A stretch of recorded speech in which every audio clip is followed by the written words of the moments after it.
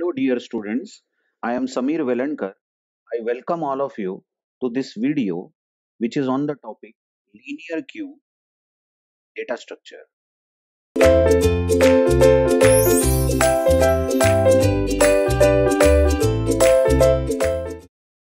Now, two types of queue we will see in this series, which is linear queue, as in this video, and circular queue in the next video.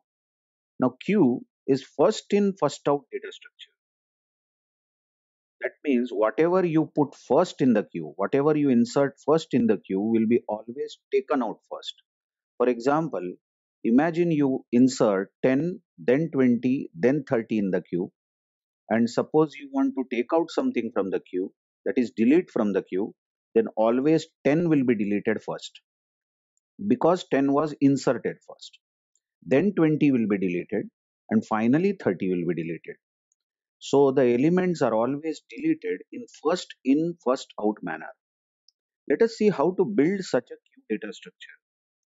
To build a queue, very easily we declare an array of some let A be the name of the array. We will declare a constant called size as written at the bottom here. Constant size is equal to 5. So we are having an array of size 5. So elements of the array as you see are ranging from 0 to 4. So it is a fixed size array. Obviously, array is always having fixed size. Now, along with the array, we are having two integers. Front and rear shown over here are simple integer variables, and front and rear will help us in telling us that where is the frontmost element in this queue and where is the rearmost element in this queue. As an example, right now you watch that the array is not containing any values, or rather we have not stored any values in this array. So we can say that this queue is empty. Whenever the queue is empty, we will always initialize both front and rear, these integer counters to -1. -1 is logical because by making front and rear -1, what we are telling is that even the 0th position is not filled. So forget about next positions like 1, 2, 3 and all that. If 0th position itself is not filled, then front and rear are before this position. That is, front and rear are -1. So remember, whenever the two counters, front and rear, are -1, then it means that the queue is empty. So the queue shown here with front and rear as -1 is an empty queue. Two types of operations are possible on a queue data structure. Insert operation, which will add a new value in the queue, and delete operation, which will always take out or remove the frontmost element from the queue because queue is first in, first out. Let us see algorithm to insert an element x in the queue. So we have written an algorithm insert, and x written in the bracket is the element or the value that we are inserting. Let us assume that x is 10, so we want to insert 10 in this queue. Now the insert function is having a if else, as you see, and if the if is true, then we say that queue does not have any more place to store any new value. We call such situation as queue overflow. By the way, my appeal to all of you is initially for a few repetitions, you just ignore the if.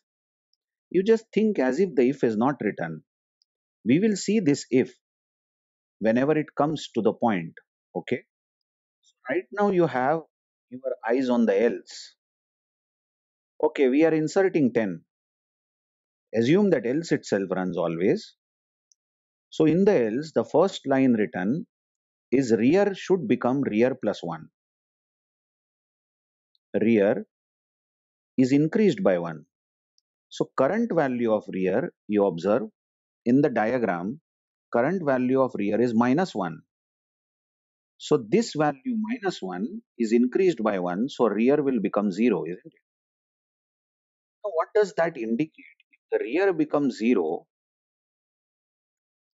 you see that rear is now becoming 0. If the rear becomes 0, then we are going to put the new value 10 at place 0, because rear is 0, in the array. In the array, we will put 10 at 0th place. So that's the next line we have exactly written. A square bracket rear should become equal to x. That means A of 0, because rear is 0. So A rear is becoming 10. And actually, that's it. Insertion is over. See, you have inserted 10 in this array at place 0. But there is something more to it. You see, actually, I repeat, this line rear is rear plus 1, and this line rear equal to x is the insertion algorithm. That's it. Insertion algorithm summarizes to these two lines. But there is more to it. There is a if after this. We are asking if the counter front is at the moment minus 1. As you see, the counter front is really minus 1 at the moment, because we initialized it to minus 1 early. So this if is true, if front is minus 1, then front is forcibly made 0. So front, which was minus 1, I will erase the value of the front. Now front is no more minus 1, but front becomes 0. After that, else ends and insert ends. Have a look at this insert function, and logically you just think of this. That front was minus 1, agreed? I will redraw a few things. Check this. This was the 0th position. It was not filled. Even 0th position was not filled. And both front and rear were minus 1. Now what happened, when we were inserting 10, we said rear should increase. So front and rear were at minus 1 before 0. We increased rear. So rear became 0 and 10 was inserted at rear place. The problem is front remained minus 1. Although rear became 0, front remained minus 1. Well, this is an unstable queue. How can you say that frontmost person, listen very carefully, how can you say that the frontmost person is at minus 1th place and rear, that is last person, is at the place 0? Because minus 1 is not any valid place. So we say if front is minus 1, then make it 0. Now, where is the front person? At place 0, because front is 0. And where is the rear person, that is last person? At place 0, because there is only one person in the queue. You can easily read the if statement. I'll just make some place again. Okay. You can easily read this if statement, which I am ticking in English like this. If this is first insertion, then make front equal to 0. Does our C program come to know that this is the first insertion? Simply by asking front, are you minus 1? If you are minus 1, then we had just now initialized front and rear, and we are in the insert algorithm for the first time. So if front is minus 1, then make it 0. I'm sure you understand that the if that I have marked, if front is minus 1, then make it 0, will run only once. I mean, it will become true only once. It will be checked every time, but it will become true only once during first insertion. Let's see. Suppose you call insert second time. Let's say we want to insert 20. So how is the statement in the else going to run? First line in the else is rear is increased by 1. So rear which is 0 will now become 1. Rear is 1 means that you are ready to insert a new value at first place. So rear decides the place of insertion. Rear decides the place of insertion. So first place is going to store the value. That's what we have written in the second line of else. A of rear becomes X. So A1 becomes 20. And that's it. That's the insertion over. But we have an if, which will be false, definitely.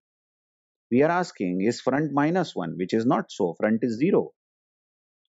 So no change made to any counter. Front remains 0. Now have a look at the queue. I will redraw the queue at the bottom. The queue is having two values, 10 and 20, stored at 0 and 1 position. By the way, who is front over here? 10 is front. 10 is the first person. At which place? At place 0. So front has to be 0, isn't it? You will agree. And who is the last person who had joined the queue? 20 joined the queue last. Where is he standing? 20 is standing at first place. So rear has to be 1. This is a consistent queue, isn't it? Believe me, if you would have kept front as minus 1, did no change to front during first insertion, if you did not forcibly make front equal to 0 during first insertion, then front would have remained minus 1 and rear would keep on increasing due to each insertion, and this will look really, really bad queue where front remains minus 1 and rear keeps increasing. Needless to say now that every new insertion, like if you insert 30 now, rear will increase and new value will go at rear place. So what if you insert 30, then 40, and then 50? So rear by this time, rear would be becoming 4 because each insertion increases rear by 1 and does not change front at all. Now watch the queue. Queue is having 5 elements and the frontmost is 10, which is standing at place 0. So front is 0, correct. And the last element of the queue is 50. It is standing at 4th place. So the rear is 4, correct. This, this is how insertion algorithm runs. But now suppose you insert one more element. Try to insert 60 in this queue. Do you agree that there is no place in the queue? Check the array. All the elements of the array are full. So there is no place in the array. If you try to insert 60, then the if statement, now look at if. In the insert function, the if statement written is rear equal to size minus 1. Recall, size is a constant which is 5. We are asking is rear, check the value of rear, rear is 4. Is it really equal to size minus 1, that is 5 minus 1, which is 4? And this is true. What it means is even the fourth position, that is last position of the array, is filled. So we don't have any place. So we will print queue overflow and we will not land in else. Else will be skipped and insertion will fail. We will not be able to insert any new value. So that's insert function of the linear queue. You watch that your teacher has not yet explained why such a queue is known as linear queue. Why the word linear? I will come to the point, trust me, at the end of this particular video. But it's time to see delete function now. Let's have a look at delete. To understand delete, you imagine that the queue currently stores 10, 20, 30, 40, 50. So all the elements of the queue are filled. There is no more place for any new value in this queue. So what should be the value of the front? Front should be 0, as you see. 10 is the frontmost, which is at 0th place. And rear must be 4, as you see the last element is 50, standing at 4th place. Now, just imagine you call delete function. Okay. Now, delete function, uh, now note that just don't be in a hurry to come to any conclusion. This delete function is wrong. Okay, that's my habit. I like to write something wrong so that you understand importance of something which is correct. Okay, but let's see delete function. The delete function is first of all going to check underflow. You see the if statement. If front is -1, then print Q is underflown. By Q underflow, we mean that there is nothing to delete. The queue is empty. And it seems logical. If front is -1, then frontmost person itself is not there because -1 is not a valid place in the array. So if front is -1, we know that we are still at the initial value of the front, which we started off. At the beginning of the program, we made front and rear both as -1, recall? So if front is still -1, then there is nothing in the queue. So we are going to print underflow and else will be dropped and we won't be able to delete anything because queue is empty. But at the moment you watch for the given queue, which I have drawn, this is not empty because front equal to -1 is false. As you see, front is 0 at the moment. So deletion is possible. So we land in else. From now onwards, my appeal to all of you is every time you run delete, you directly come to else because if is going to be false for a long time. So what are we doing in else is we are pulling out a front and storing it in x. This line becomes, I am writing it, x becomes a of 0 because front is 0 and a of 0 is nothing but 10. So 10 is loaded in temporary variable x. And now comes the big point. Check the diagram. You can imagine that 10 is deleted because we have pulled out 10 in a temporary variable x. So we want now 20 should be appointed as frontmost. Yeah, but natural. If the frontmost person is deleted, then the next person should become frontmost. But how will you do this? You will simply say the counter front, which is 0, should now become 1. So if the front becomes 1 due to front is front plus 1 as written in the delete function, you will see that obviously 20 will become the frontmost. Hence, front equal to front plus 1 will make front from 0 to 1. And finally, we will return x. Recall that x was 10, we had pulled out 10 in and stored in x. So we are returning 10 back to calling function. And I think I have explained this in stack chapter also, that we are claiming that 10 is deleted. Yes, I said several times that 10 is deleted. Even I striked out 10. But you understand this is an array. And in an array, you don't have an eraser. You don't have a facility to free this memory by calling library function like free. So although we are saying that 10 is deleted, 10 is still there and in the 0th place. But then it is logically deleted because note where is the front counter. Front is 1 and rear is 4. Observe the new value of front. Front is 1, rear is 4. So the queue is ranging from first to fourth place as if 0th place is something in which we are not interested. Okay.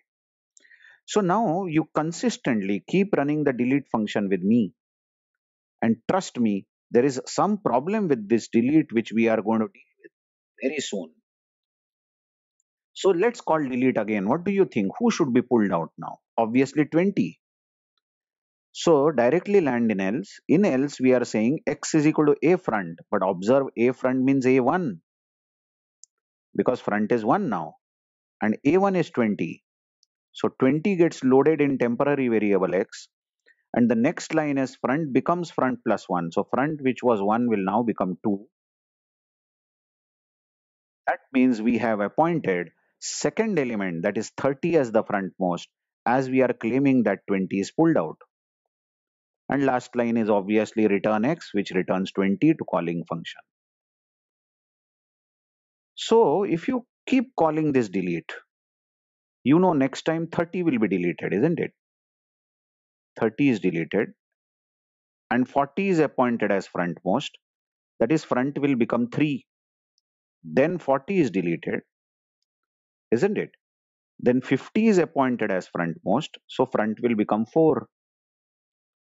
Now starts the fun part. front is now 4. So what happened, we have deleted 10, 20, 30, 40. And now the queue contains only one value, 50.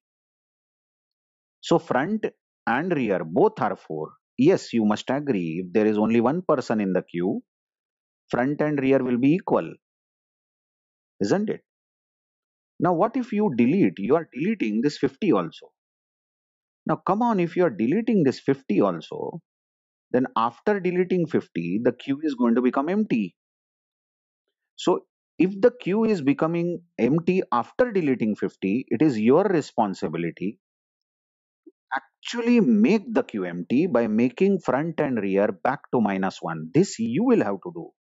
Programmer in his or her code, after deleting the only element left out, 50, should initialize front and rear back to -1.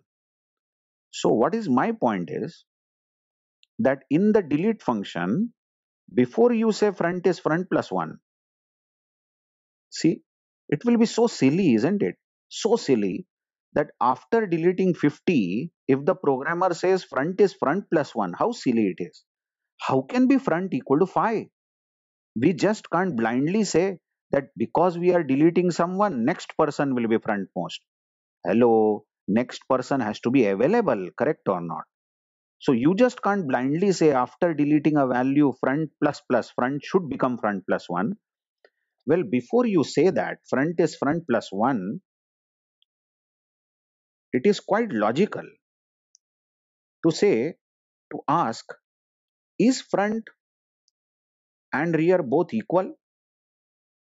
Well, if front and rear both are equal, then it means that there is only one element in the queue, and even that has been pulled out by the previous line, x is equal to a front. So if front is equal to rear, we are going to make front equal to rear equal to -1. Initialize them again. Make them -1 to claim that the queue is empty,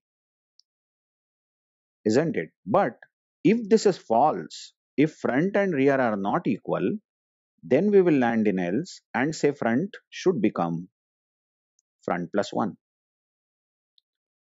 Because if front and rear are not equal, then check this diagram. If front and rear are not equal, this is where front is, this is where rear is.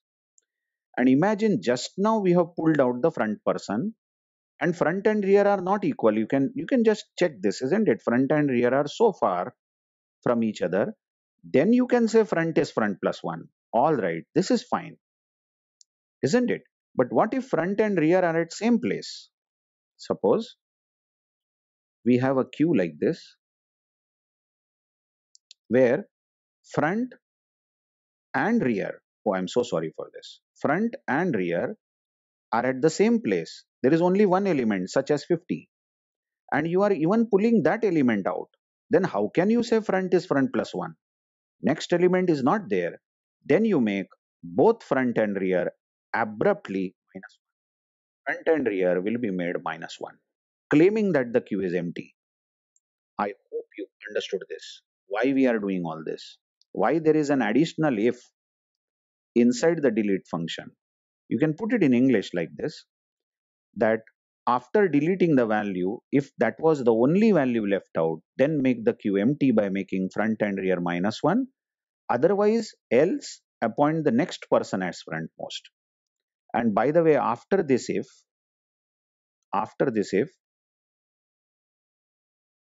return x, which you pulled out, and that's the end of delete.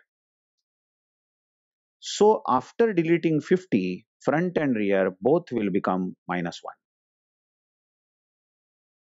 Yes, both are -1. So what if you call delete now? Now that's funny. How can you call delete on this queue where queue does not contain any value? Don't worry, early in the delete, we are having a if statement. If front is -1, and that is true now, so it will print queue underflow. Queue is empty, isn't it? Now, that's how insert and delete are designed on linear queue. But we are not leaving the video yet. Let's come back to insert. Okay, now what we are up to? Let's see. Imagine, imagine we have a queue like this. Just check this queue. Very interesting discussion we are heading to. Imagine the queue is storing 30, 40, 50 as shown. And the value of front is 2 and the value of rear is 4. Observe that. Can we have such a queue? Watch that front is 2. I'll better mark it. Front is at second place and rear is 4. So what about this 0th place and first place? What must have happened? Initially we would be having some values at 0 and 1, but we deleted two values.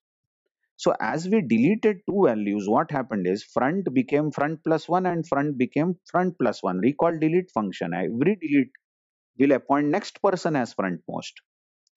So by the way, this 0th position and first position are as good as vacant because we have deleted those values, isn't it? Imagine such a queue now, and I insist all of you to call insert function, which is in front of you. You try to insert 60 in this queue, and to your surprise, this queue will announce it is overflown. Check this if thoroughly. The if statement over here tries to insert 60, but rear is 4. Observe the diagram. Rear is 4 and size minus 1 is 4. So we say rear has already attained the last position of the array. Rear is 4. Then print q under q overflow. And else won't execute and it won't allow us to insert a new value. That's really bad, isn't it? Because if 60 could not be inserted after 50, note this, because there is no place for 60. There is no place. 60 cannot be inserted here. But obviously there is a place in front of this array. What about these two elements? These two elements were vacant. But although the two elements are vacant, you are not welcoming 60, isn't it? You are saying that 60 cannot be inserted because rear is already at the last place. Last place, isn't it? That's linear queue for you. That's that word linear. Why? Why linear? Because rear can increase only by 1 every time. If it is 4, it can become 5. If it is 5, it can become 6. And the elements are getting inserted linearly, one after the other. Elements cannot get inserted circularly. That is, if 60 was supposed to be inserted and there was no place for 60, we could have checked the other end of the array where the elements are getting deleted. And if there was a place at the other end of the array, we could say, no, no, no, queue is not yet full, and we could have inserted 60 at 0th place. If this is done, what I am explaining now, then we say queue has a circular nature, and we will say it is a circular queue. But right now it is not happening because such a rigid condition has been written inside the insert function. Hello rear, if you are equal to size minus 1, if you are at the last place of the array, then simply print overflow, isn't it? So this is a disadvantage of linear queue. Disadvantage is it may announce overflow even if there is a place vacant in the queue. Height is, suppose you call delete two more times on this queue. So 30 will be deleted and front will become 3. You know that, isn't it? Next element becomes frontmost and 40 is deleted and front becomes 4. So now you observe front, which was 2, now becomes 4. Now watch that this queue is almost empty. There is only one element 50 in this queue and it is almost empty. But even then, when you call insert on this queue, you will get overflow error. That's bad, isn't it? That's what linear queue is, and that is insert and delete operations on linear queue. Thank you very much.